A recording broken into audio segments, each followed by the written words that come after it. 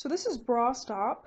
They have bras for larger breasted women, which is great, but it goes from 28D all the way to about 48K, which is great. But I'm a 34G, so I'm going to go ahead and click there. I'm just showing you how to get a bra here.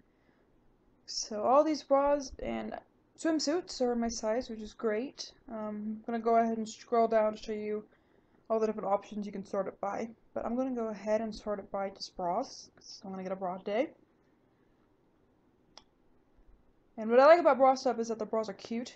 They have cute designs and stuff, which is useful.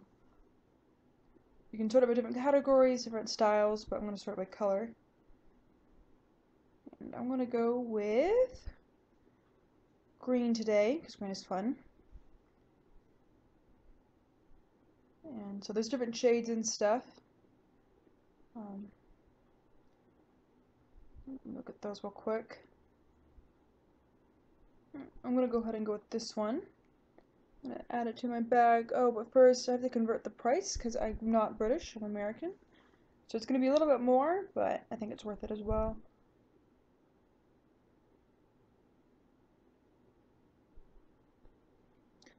They also have clearance items, which are always nice, and they have a fitting guide. I think a fitting guide is essential.